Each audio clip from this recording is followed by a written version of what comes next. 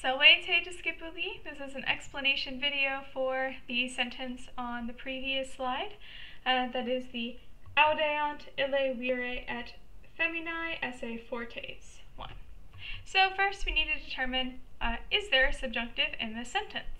So I'm looking for subjunctive middle vowels. I'll find a subjunctive middle vowel here with the ea in audeant. That should tell me a few things. That should tell me that it is subjunctive, and its second conjugation. So hopefully you recognize that and got that this is from audeo, with an eo instead of audio with an io. Audeo meaning to dare. So first, that is our verb.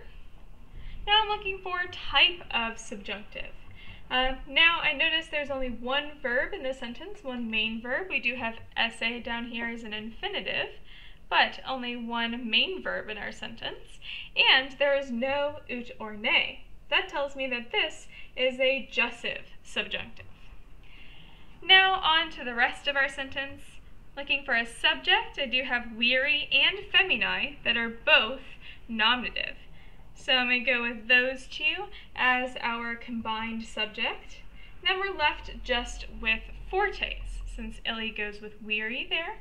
Left just with fortes, which is an adjective, and it can only match with weary and feminae. And it's a nice predicate adjective after our linking verb there, sum, as a complementary infinitive. So, time to translate. Time to parse. I didn't parse our verb for us yet.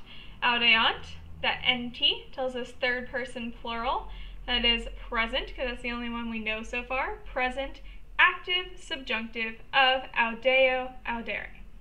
Now time to translate, starting with our subject. We start with ille weary, those men, and feminae, and women. But we need to get our jussive translation in there. So let those men and women dare, for audeant, esse to be, fortes, brave. Let those men and women dare to be brave. This is a complementary infinitive, so we translate it like a normal infinitive rather than trying to put it into like our indirect statement kind of translation. So again, let those men and women dare to be brave. Predicate adjective there in fortes.